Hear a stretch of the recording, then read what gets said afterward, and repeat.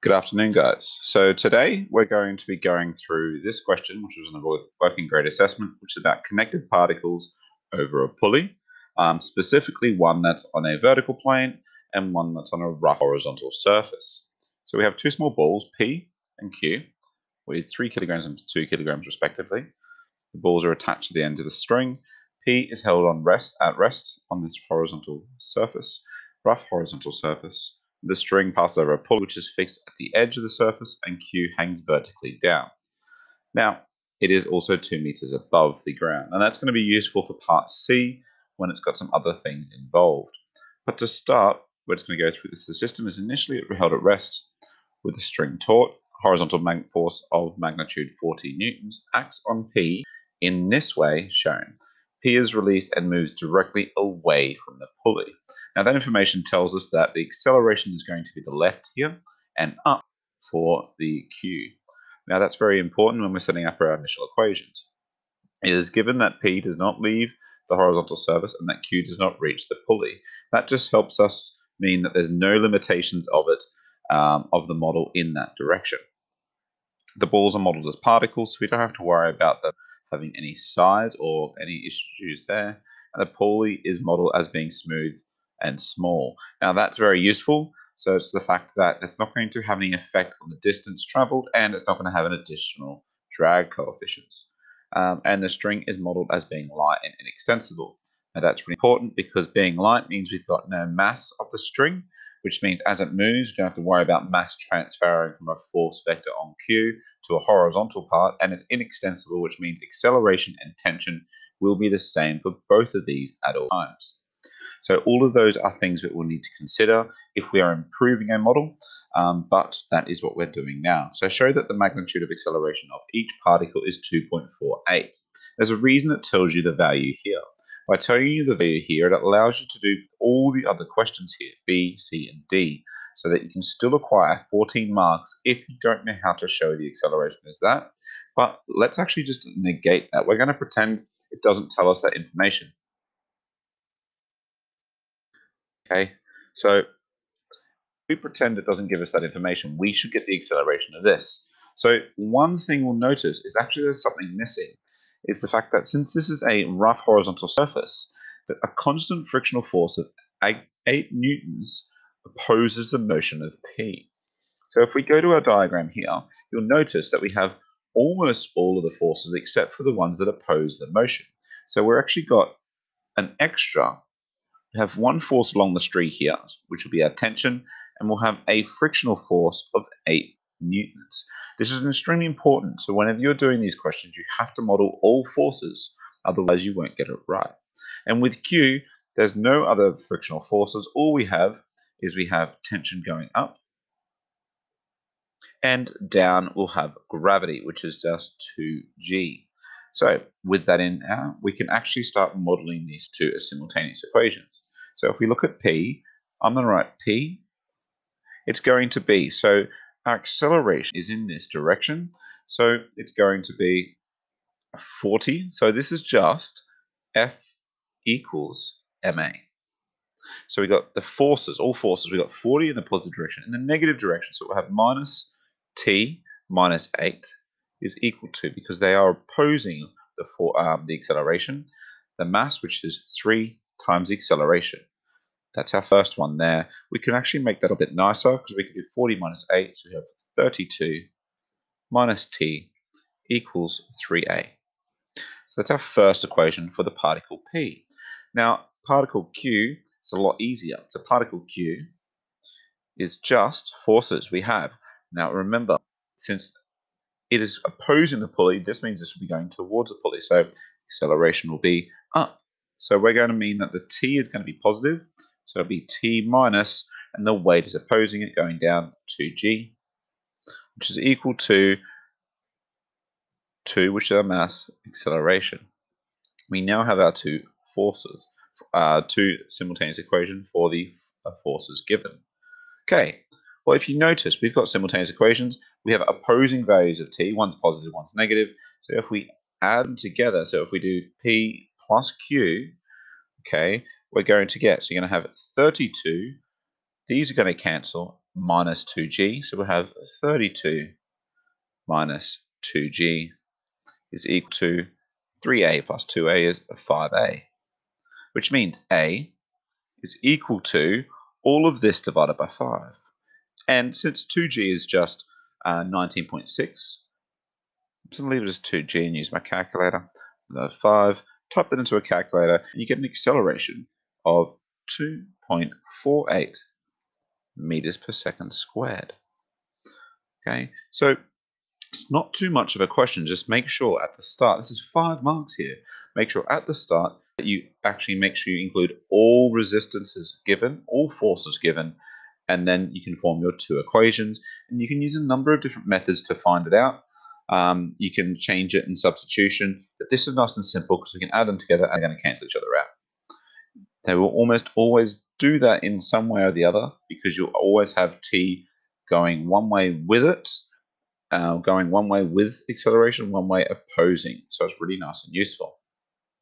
So we've just shown that acceleration is 2.48 meters per second squared. Now we need to find the tension in the string.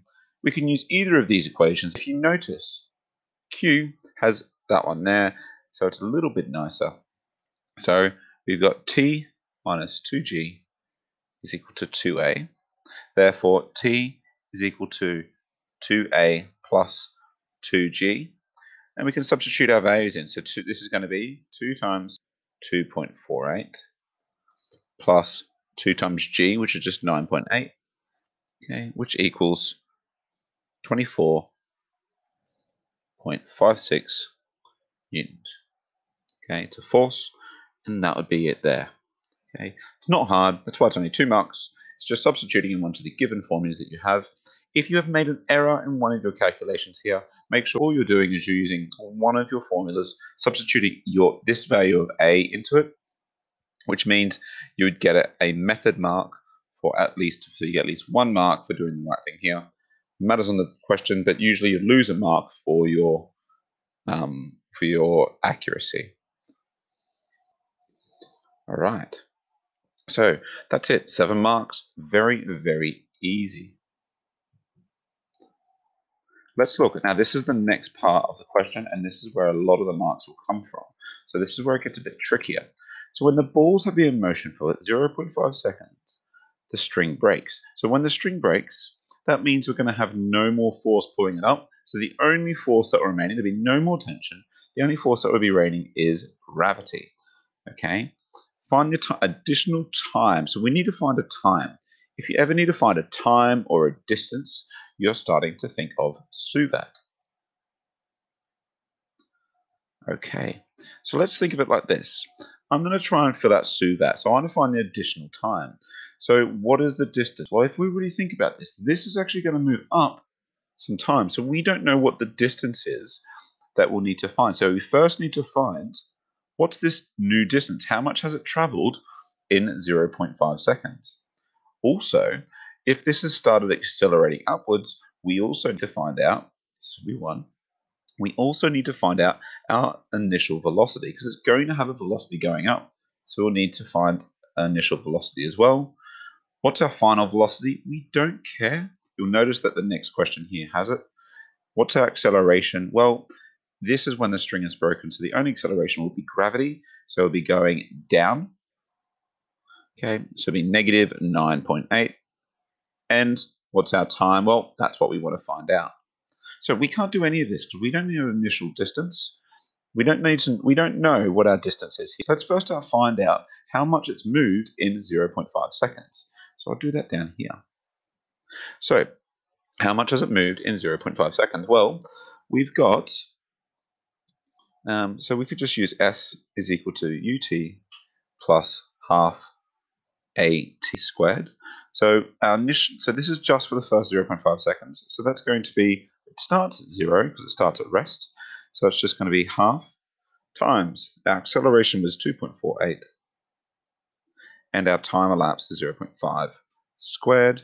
Cut that into a calculator. We have 0.31 meters.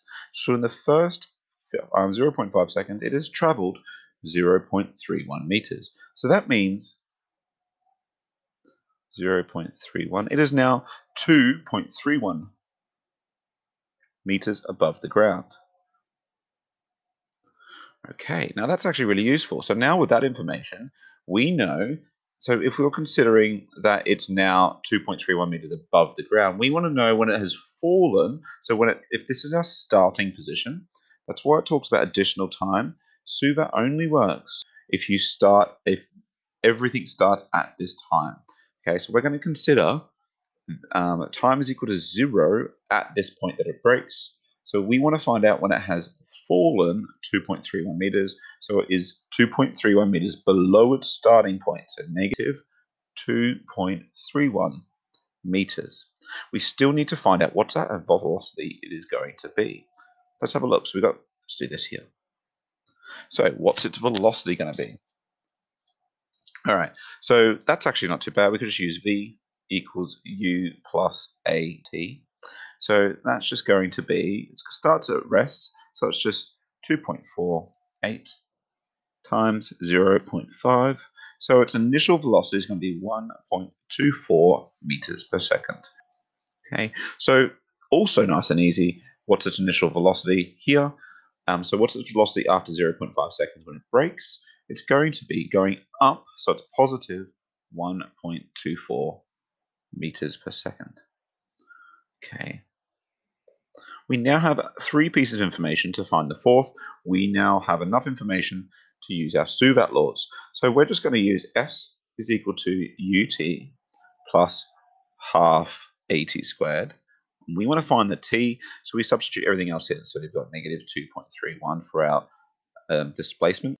We have UT, which is 1.24, because that's our original velocity going up. And it's going to be half of 9.8, so it's negative 4.9 t squared. Now, as you'll notice, this is a quadratic. We're going to get 2 times. We're going to get time if we consider this as where it will be a negative, so beforehand and afterwards. Rearrange this to make it equal to 0. I'm going to put it all to the other side, so I get a positive value of t squared. So you have 4.9 t squared. Take 1.24 t minus 2.31. Okay, so I just took those away so they end up on the other side. And we have a quadratic, use a quadratic solver. Okay, a quadratic solver tells us that time would be equal to 0.8246, or t is equal to negative 0.57. Well, definitely not that, because we're talking about how many additional seconds it's going to be. So therefore, this would be your value in seconds here. That would be your own. So last but not least, find the additional time. It is an additional 0.8246 seconds until Q hits the ground. Now, got the rest of this here. This rest, once we've got this, it's really easy. So find the speed of Q as it hits the floor. Well, we know that at its initial speed, okay, we know its time from that, and we know its acceleration. So that's actually really easy. So if we were just to find out this, we now know that this is 0.8246. So all we need to do is find out our velocity. Really easy. We could just use v equals u plus at, which is going to be 1.24, take 9.8 times 0.8246, which is, type that into your calculator, you get negative 6.84. Therefore, it's going to be going 6.84 meters per second. Of course, it's negative, it's going down. Okay, so right now, that's 16 marks, 14 marks? 14 marks just in this question.